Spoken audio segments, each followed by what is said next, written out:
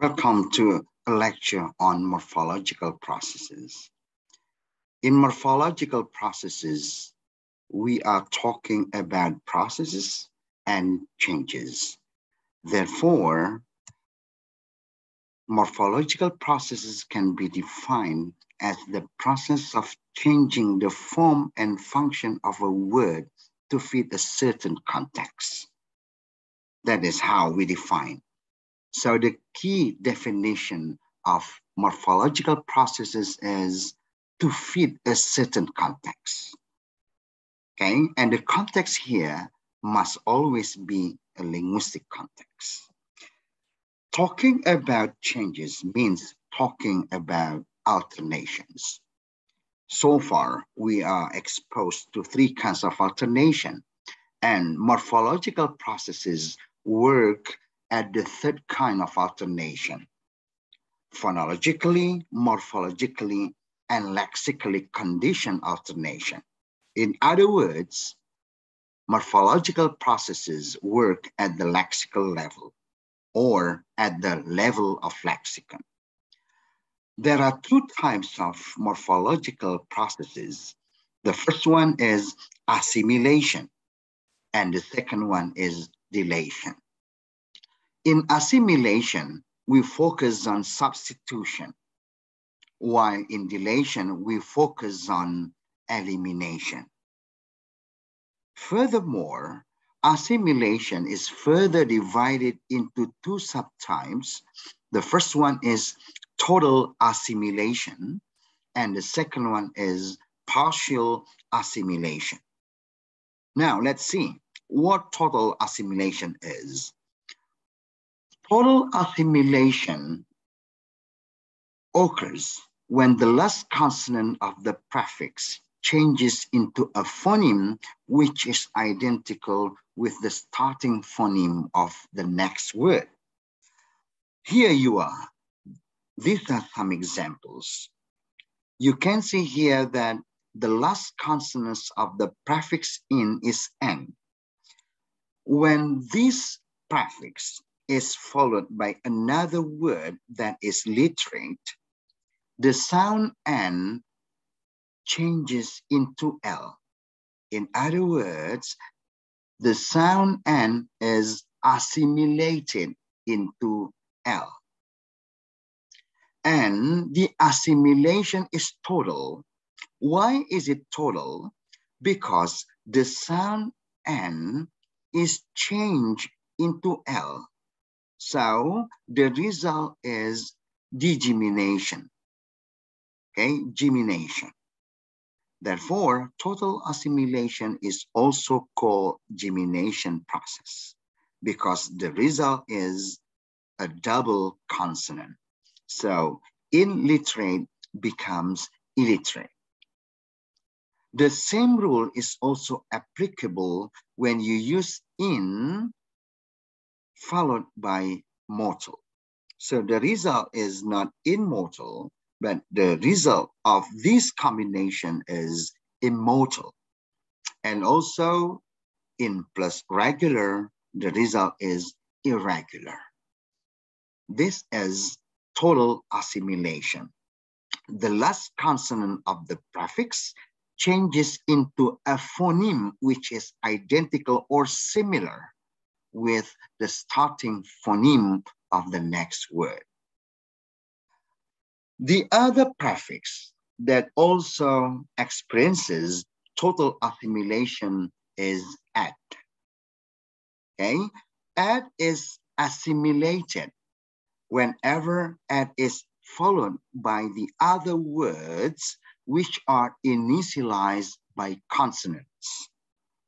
For example, when at is followed by a word which is initialized by consonant, and then the final sound of the prefix, that is the, changes into the initial sound. So it becomes And you can see here that we have double or this is gemination. We also have here gemination of The same rule is also applicable when add is followed by F sound. Add plus fact becomes a fact. Add plus Qs becomes accuse. So we can say that total assimilation results in gemination. What is gemination? Gemination can be understood as double consonant. However, this rule is not applicable when the word that comes after is initialized by J, M, and V. So the rule is not applicable when prefix at is followed by three consonants, J, M, V. So we can find in English the words such as adjacent, adjunct, and then admire, admit, adverb, advice, and so on. Okay, so add is assimilated whenever it is followed by a consonant, except three consonants, J, M, and V. Now, the other type of assimilation is partial assimilation. In partial assimilation, the sound is not changed into the sound which is identical, but the sound is changed into another from the set of phonemes articulated on the same place of articulation. So we change the sound into the set of phonemes which are located in the same of articulation, in the same place of articulation. Now, there are two kinds of partial assimilation. The first one, we can call it labial assimilation. Labial assimilation means prefer labials before labials. So you can see here in the examples, in plus possible, and here the sound N is followed by P. And you see that N is not labial sound, but P is a labial sound. So the rule or the process says prefer labials before labials. So N here is changed into a labial sound, which is located in the same place of articulation. So N here is not changed into P. When N is changed into P, the process is called total assimilation. But here, it changes into the phoneme which shares the same place of articulation with P. What is it? We choose M. So N here does not become P, but N here becomes M, and the result is impossible. And also here, N plus body, you can see that N is not a labial sound, but B here is a labial sound. So, and here is changed into the labial sound becomes M. And then N plus body does not result in N body, but M body. The same rule is also applicable in N plus power, so you have here M power. There are many instances in English where you can find such labial assimilation. Okay, the next type of partial assimilation is voicing assimilation. If in labial assimilation, we can say prefer labials before labials, and this one in voicing assimilation, we can say prefer voiceless before voiceless. Okay, prefer voiceless before voiceless. What does it imply? It implies that the sound which is not voiceless, okay, is changed into voiceless. Okay, Let's see some examples. The first one here, 5 plus th, okay? 5 plus th. And you know that th is a voiceless consonant. Th is a voiceless consonant. So whenever 5 ends in sound V, which is voice, so the sound V is changed into a voiceless, which has the same place of articulation. And you see that V is in the same articulation or in the same place of articulation with F. So V is changed into F. So 5 plus th becomes fifth, not fifth, but fifth. The second one, you can see here, the last sound of describe is b, and then it is followed by the other suffix, which is initialized by voiceless sound as sh, describe plus shin.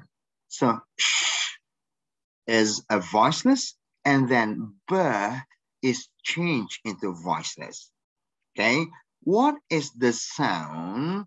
What is the voiceless sound which has the same place of articulation with b? Okay, that is p.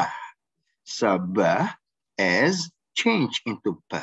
So the result here is not description, but it becomes description. The next one, let's say syntax. Okay, and this word is followed by suffix s.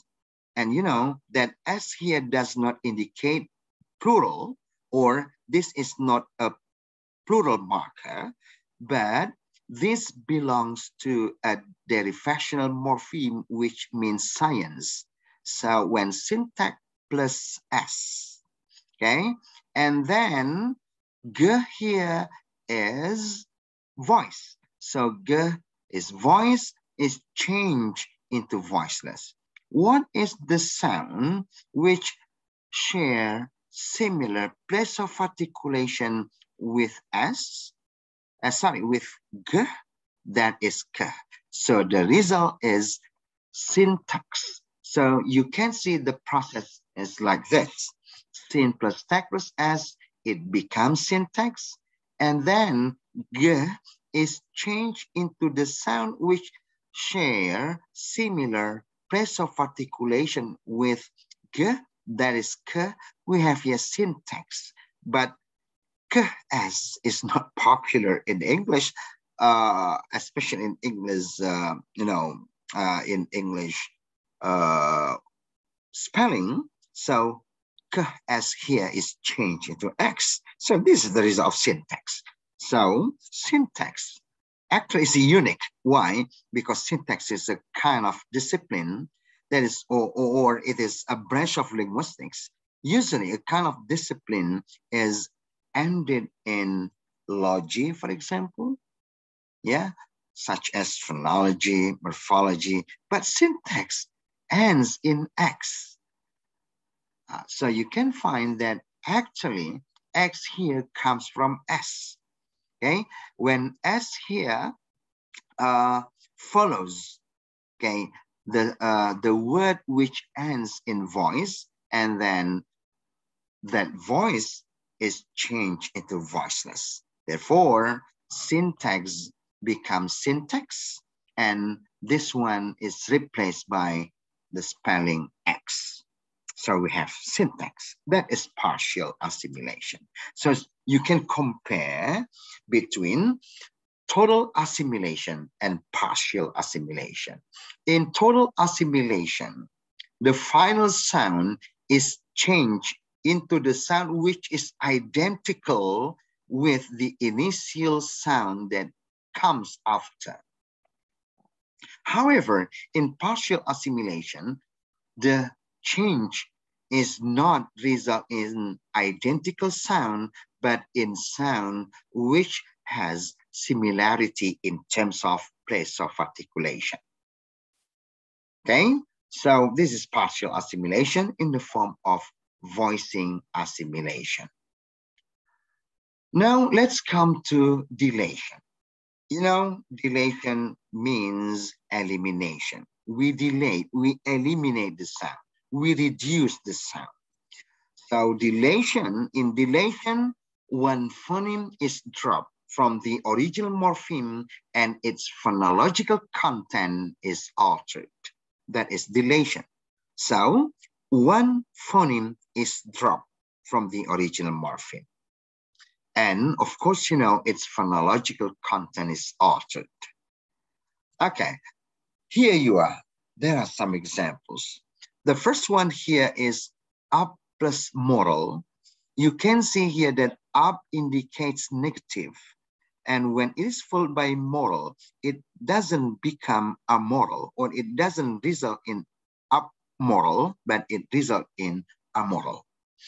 Op plus mid, it becomes omit. And then X plus sample becomes example. You can see here that X plus sample, we omit S here. We omit S. And usually the omission takes place when the last sound of the prefix shares similarity with the initial sound that comes after. So B and M have similarities in terms of place of articulation. Both of them are bilabial consonants. Okay, and also X. X here actually means S dilation. Why? Because X is spelled K-S, so the second S is dilated. Therefore, we only have here example. Okay, that's all about morphological processes. Remember that morphological processes work at the lexical level. It means that we create a new lexicon. Okay, that is where the morphological processes work. Morphological processes are divided into two. The first one is assimilation and the second one is dilation. Remember, assimilation is related to alternation, or we can say substitution. On the other hand, dilation is related to elimination. Okay, I hope you can understand this explanation and you can read some more references in order to give you more understanding of morphological processes. Thank you and goodbye.